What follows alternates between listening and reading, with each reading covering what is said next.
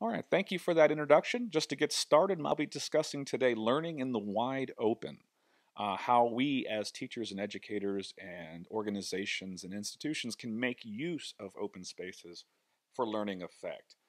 My name is Michael Gallagher. There's my contact information in case you want to get a hold of me, which will be repeated on the final slide. Just to reiterate some of the points mentioned in that introduction, yes, I do have institutional affiliations with with all of these institutions listed here. But I want to point out that the main source of my collaboration these days is with Pika, who is the man shown there, who is affiliated with Hegia Helia University of Applied Sciences in Finland. So most of the mobile learning work I'm doing now involves pedagogies and learning approaches that he and I are sort of working through as we speak. So much of what you'll see in this presentation is the result of our thinking and our collaboration workshops we perform. So just to jump right into it, my research interests are M-learning, obviously. I wouldn't be here otherwise. Humanities, I'm much more interested in, I see the application of STEM subjects. I'm interested in the non-STEM fields, the humanities, the literatures, the literacies, the languages, history, cultural heritage, etc., etc. These places where fuzzy, dialogue-based processes are much more important than perhaps the scientific method. So I'm interested in those spaces. I'm also interested in multimodality, which basically refers to how we communicate and make meaning across any number of modes.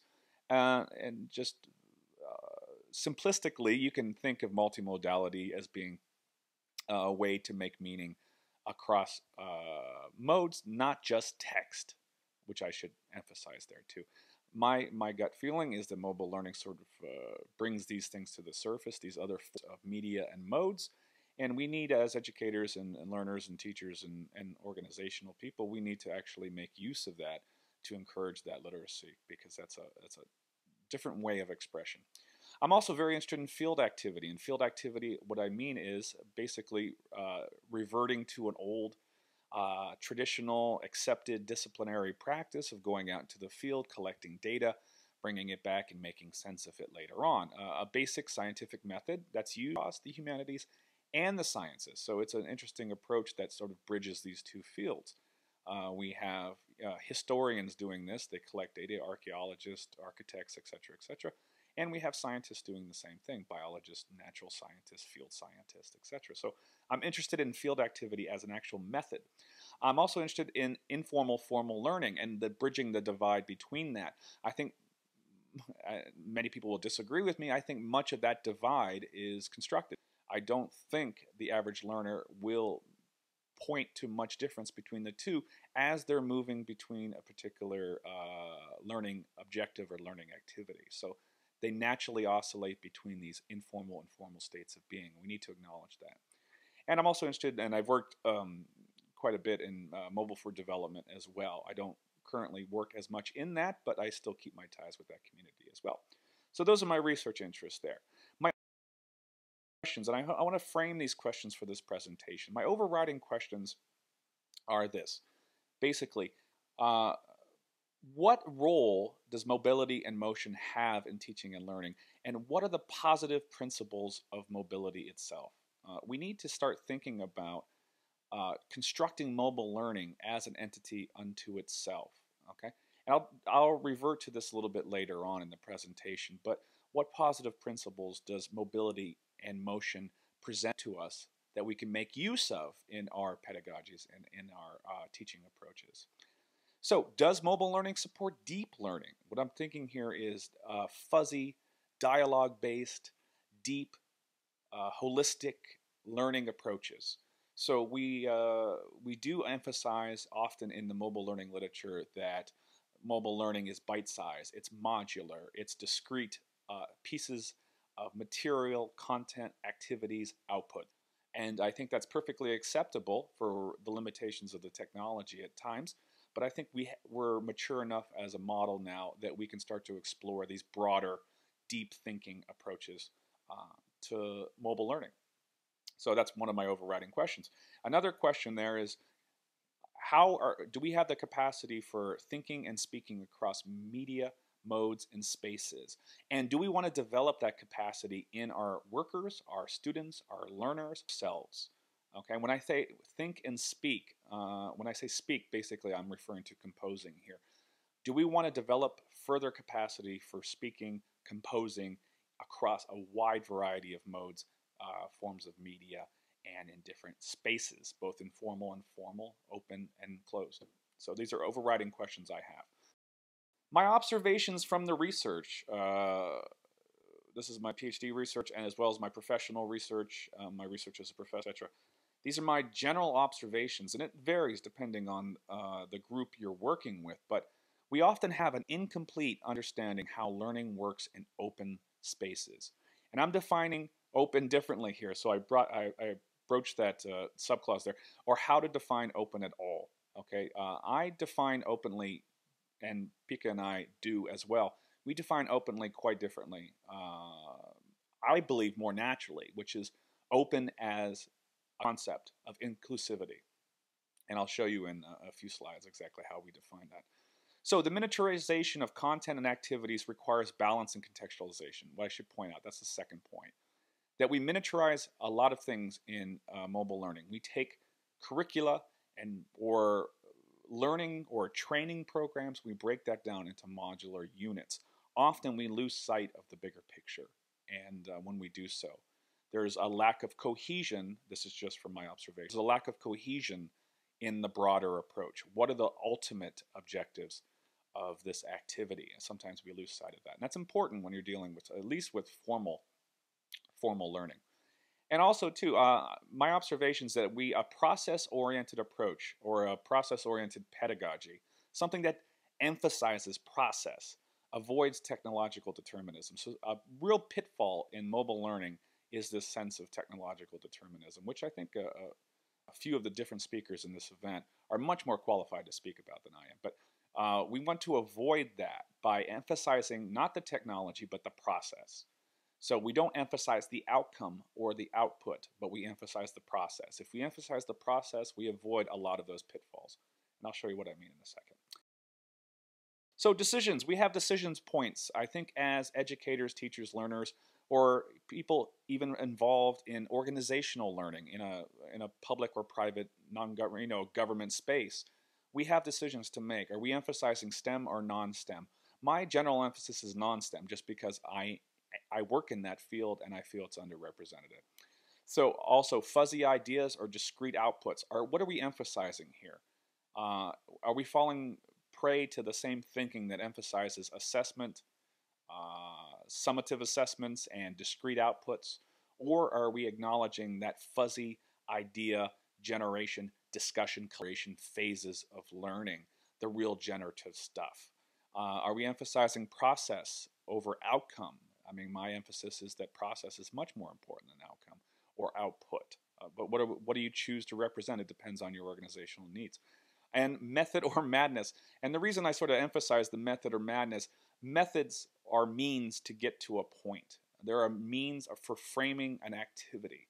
They should never dictate the outcome entirely. So you always run a risk of being too strict or strident with your methodological approach. You want to avoid that. The methods you choose, I know they're not the same thing, but the methods you choose are very important in determining the outcome. So you have to run the gamut between a nice, healthy balance between madness, which I refer to as a non-method, as an open approach, and method, a method-oriented approach. So the methods you choose are critical in this whole process, so it's important to choose those wisely. Again, trying to emphasize the following, that our current formal curricula, organizationally as well as educationally, I mean, I'm not just referring to schools and universities here, I'm referring to organizations, businesses, government, associations, etc., etc. We have a much stronger emphasis on outputs, assessments, literacies, etc. Actually, I shouldn't say literacies, it's much stronger emphasis on output. I think in this place here, we need to have a much stronger emphasis on process. And I think mobile learning helps us get there because it emphasizes that middle step where you have an open space and you have to manipulate it, you have to make use of it for learning effect. So how do we do that? We start with open space. Now let's go back to the definition here. An open space is the broadest idea we have. Now we have open across the curriculum here. We have open source, open access, we have open learning. Any number of concepts of open. We're talking about systems here. The way Pika and I work with open is that it's a broader, much broader idea. We're saying open in the sense that it's outside of formal curricula. And that's basically all we're referring to. So our definition of open such a state of inclusivity. I should put an of there. There's no of. But objects, artifacts, places, peoples, and events. Inclusive. So there's a social element, there's a material element, there's a geographical, a physical, a psychological, an emotional, an intellectual element to open. We have to acknowledge that all of those exist, and all of those are are coming together in an intersection that generates the context for learning. It's also a mental state that acknowledges that meaning is gleaned from an alignment with what is available. And let me talk about this alignment. And this is basically our theory about how learning works in open spaces. Mobile learning works in open spaces. It begins with this. So you have learning in the open. We'll just run this through a short little narrative here. We have ubiquity, which means we see everything, and so therefore we see nothing. So we're looking at this scene of a Parisian cafe. We're looking out. We see a beautiful street. We acknowledge all these different things, but it's ubiquitous, which means there's material and there's learning elements everywhere, so they're nowhere. So it begins with a beginning perception. There's a perceptive element at the very beginning of the learning process where we acknowledge that there might be something in that landscape that we can make use of for learning effect. It might be a subconscious activity, and often it is, but it's an important first step. It's that alignment, the beginning of alignments. It's transformed. That space becomes transformed. We're aligning the environment to make use of it for learning. This is a very critical first step, at least in our experience it has been. There's a presence, there's a social presence in the landscape, in the environment, in that open space. There's an emotional residue. So the emotion tells you, and that could be whether it's beautiful or it's ugly, or it creates an emotional effect, something along those lines. It forces you to take notice of the environment. So there's an emotional residue that is into the environment that forces us to make use of it. The intellect comes later. The intellect phase, it might come simultaneously, but it doesn't come first. The intellect allows us to begin to process, to churn meaning from that environment, and then we're aligned. It's a tilt. An alignment is an aesthetic tilt, basically, where we transform the space into a learning space. So open and ubiquity becomes specific and learning. Okay, there's this whole process that goes on as we see it. So we believe in this learning in the open and mobile technology. Mobile learning is really where this is enacted, we believe. Mobile learning needs to operationalize or make visible the stage of alignment. So our job pedagogically, whether it be in education or private industry, our job is to make this visible to our learners, the state of alignment. Okay, if they're able to take an open space, if they're able to make use of that open space systematically and incessantly, which means they're always doing it. Okay, if they're able to make use of these open spaces, we're generating a process-oriented approach to their learning. They're highly visible, highly aware of the learning processes, the machinations underneath. Okay, you're generating the engine that produces meaning in them, that fire in them. Okay, we reduce emphasis on the output in favor of process. If we focus on alignment rather than output, we focus less on output and more on the process. And more importantly, organizationally and for higher education, we're emphasizing critical and, we need to avoid, the term artistic will sometimes turn people off, but that's basically what we're doing here. We're emphasizing critical, artistic, multimodal thinking. We're emphasizing creativity. We're emphasizing making use of spaces in ways they weren't made use of before, at least not consciously. So this is an amazing organizational advantage to have. So if you emphasize the process, you're generating the learners in your organization as well. So the needs for this, we need to acknowledge as pedagogically or as teachers and learners, instructional designers, we need to acknowledge that complexity exists in the open. And that complexity is a powerful tool. Okay, there's a complex environment out there to make use of. We need to identify mutually the method and the process to make use of that open environment and that complexity.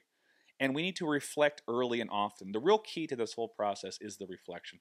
If you embed reflection, and it doesn't have to be, now think about this. It doesn't have to be that. It can be compose this, record this, do this, reevaluate your process here. You have to reflect early and often to generate the results you want in this whole process. So we have to identify methods for engaging with it. In our case, we chose field activity. We have to identify and socially negotiate the process. It's important for the learners to negotiate their own processes for performing this activity and to reflect on whether or not it's useful. In terms of the pedagogy itself, Pika and I have developed what we call the pedagogy of simultaneity, and I have a reference for that in the references slide. The pedagogy of simultaneity has a lot of different parts, but it's basically designed to make use of these open spaces in a systematic way. And it's bedrock, it's sort of the foundation on which it rests are these ideas here. This trust, discussion, collage. So basically we believe trust, all pedagogy in this space, in this mobile learning space, has to revolve around trust. The trust, your trust in the ability of your learners to make sense of their own learning. Your trust in your ability as a teacher to allow students to learn in ways that have meaning to them. Discussion, that there's a social element, that's the basic core of most modern pedagogy anyways, or learning theory is that social interaction is the key to making meaning. Collage, I mean, you can call this anything you want. Composition, collage, aggregations, assemblies. I mean, they have a million different names, but we believe they all revolve around the same thing. This idea is that we're putting meaning together. You're stitching it together from the resources available to you. And then the alignment as well, which we discussed. So this was enacted through a series of workshops we've done, some formally, some informally. And we believe the informal ones, where it's just a small group of people, are just as important as the formal elements, because this pedagogy and mobile learning, in my opinion, shouldn't be overemphasizing the formal versus informal divide. It should be moving pretty seamlessly between those. So we had events in Helsinki, Seoul, Korea, where I'm based. Finland is where my colleague Pika is based. Tallinn in Estonia. Informally, we've done this in Edinburgh, London, New York. Anywhere we've been mutually, we've actually tried to do these types of events. And they involve a basic process. And that basic process is, and there's nothing original in the process. I should say that too. Novelty was not our goal. Innovative, real novel approaches wasn't our goal. It was apt approaches. So choosing the right method and the right process for the job. That's all I cared about. And that's all I still care about. My heart is still in the pedagogy. It's not in the teaching and the impact of that teaching. It's not as much in novelty. So learning in the open, the process here is you have an open informal workshop, and this can be a physical workshop, it could be an online workshop, it doesn't really matter. It's participant driven. Participants drive the ideas. So objectives are loosely defined. You come together and you develop a loose frame or objective to guide the activities. And then data is collected. You can just send your legions out into the streets, basically, which is exactly what we did in Helsinki. We sent legions into the streets to record based on their particular frame of reference, a loose frame. For example, history or religion or art or signage or socialization, any number of things you can choose to initially frame your conversation. So data is collected, any number of the data, you could have coordinates, media, image, video, audio, text, anything you want at all. Data is reflected upon. You bring the data together within groups. You have mutual composition activities where they use the same data in any way they feel free. So it's all open. It's all very open, OER oriented. Data composed. You compose compositions, and I'll show you a few of those in a second. And then the compositions or the meaning is scrutinized through dialogue and discussion. This is real emphasis here. So the process is paramount here. And this process can actually vary depending on your organizational needs, but the basic process is, is important. It's very, very important. So you have to spend a lot of time up front establishing this to ensure that it works well. The process to continue that, the loosely negotiated a theme, like I said, religion or history or sociology or whatever your approach will be. We had some people do a whole focus on signage and the signs in their city streets and what different messages they're trying to project, and that evolved into something else. Of course, you collect data, identify themes emerging from the data. That's important. Mutually, you start to identify the themes emerging from the data. And then you compose, present, and share. And everything becomes an OER. I mean, participants can opt in and out of this if they want, that's fine. But everything becomes OER. It's open, which is then, this OER is then recirculated back into the learning community again to make use of any way they see fit. So it's a cyclical, systematic process where they learn, reflect, compose, reflect, etc. And I should mention all these are taken from various workshops we did. Some of the themes emerging from the workshops and from our own research are such that we as human beings are naturally multimodal, which means we naturally move between image, audios, text, speech, body language, etc. Any number of modes we're constantly and perpetually moving between. And we have to make that visible to the learners to begin their development in that space. Transduction, which is that process of moving between modes. We believe transduction is this grinder of meaning. So you really begin to generate meaning when you're moving between these spaces. So when I move text into an image-based representation, or vice versa, or I present my media with my voice, this is basically transduction. I'm moving between one mode to another. And in those moments, in that movement between these modes, we believe that the greatest learning is actually taking place. So, and we believe also that reasons, understanding, themes, knowledge, etc., even logic for doing the activity will emerge through doing it. We believe that the only way to learn in these spaces is by doing the learning in these spaces. There's only so much theorizing you can do beforehand, we believe, to account for the ephemeral variables that you're going to experience along the way. Some of the outputs we have include any number of things. They're all multimodal type things.